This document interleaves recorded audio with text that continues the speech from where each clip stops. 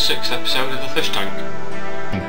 Hello and welcome to episode 9 of The Fish Tank. Hello and welcome to episode 15 of The Fish Tank. Hello and welcome to episode 19 of The Fish Tank. Hello and welcome to the first ever Fish Tank. Oh, sorry, we started. It's time for Apology of the Week. So this week must go to Bill Clinton, the former President of the USA and owner of a card shop. He asked me to point out that he did not have sexual relations with that woman. And this week I'd like to apologise if any business has been caused due to the shirt that I'm wearing today. Look at this. Nice and bright, isn't it? Last week I launched my premium rate telephone number. I had a lot of complaints about the price of it, so I'd like to say, if you are not the bill payer, do ring in because it costs you nothing. What's been happening this week was a barbecue the other week, and we had put a few sausages on the barbecue. Got some sausages. There's a picture of Anthony Worrell Thompson on the front of the sausages holding a fork, and he said, "Prick with a fork." I also learnt the other day how to kill someone using my little finger. I can now effectively kill someone using my little finger. I used it to pull the trigger on a Kalashnikov AK-47. Later on, I was watching Countdown and I got aroused.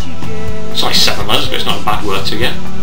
Some food today. I had Korean meatballs. They were definitely the dog's bollocks.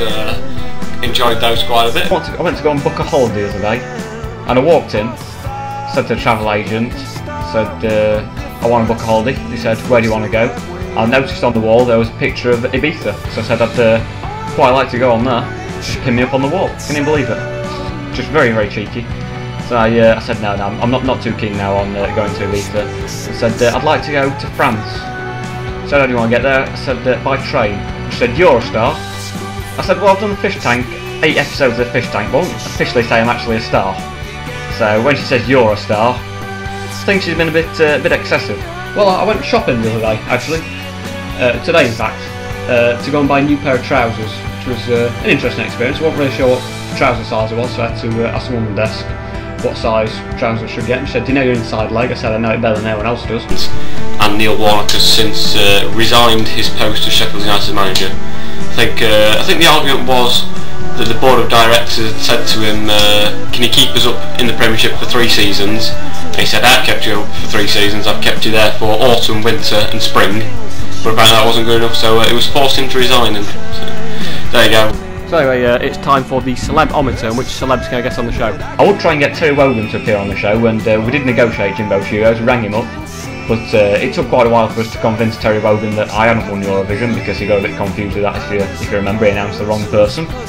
On last week's show we asked for David Blunkett to perhaps appear on the Celeb-ometer. We rang him up and requested a meeting before he could appear. He said he couldn't see us, and can't see us anytime soon, so he probably won't be able to appear in the Fish Tank. I am very close apparently to getting Carlos Tevez to appear on the show, because he doesn't need any form of legitimate contract to appear on the show. You don't have to do any form of proper paperwork for him, so he could be a shoo-in to appear soon. So it's time for the headline, which says, "Blind woman gets new kidney from dad she hasn't seen in years."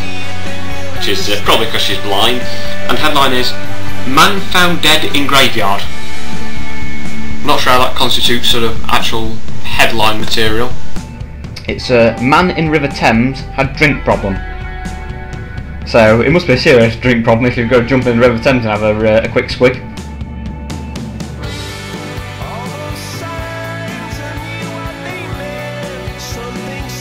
It's also time for Quote of the Week. And he said, "One of the reasons Arnold Palmer is playing so well is that before each tee shot his wife takes out his balls and gives them a kiss." And this week's quotation comes from Mr. Ted Walsh, who is apparently a horse racing commentator, and referring to a horse he said, "This is a lovely horse. I once rode her mother." I leave you with news that apparently a man is drowned in a bowl of muesli. Apparently he was taken under by a strong current.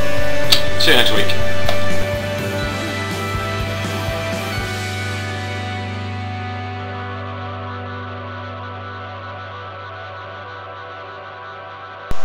I mean, yeah, the fish tank itself, the actual glass fish tank, obviously evolved from, probably a fish pond first and then onto a fish bowl, and the fish tank is probably a bit better because, it probably replicates something of an outside experience for the fish, because you've got like a miniature castle there for it and a variety of things to keep the fish entertained when it's in a tank.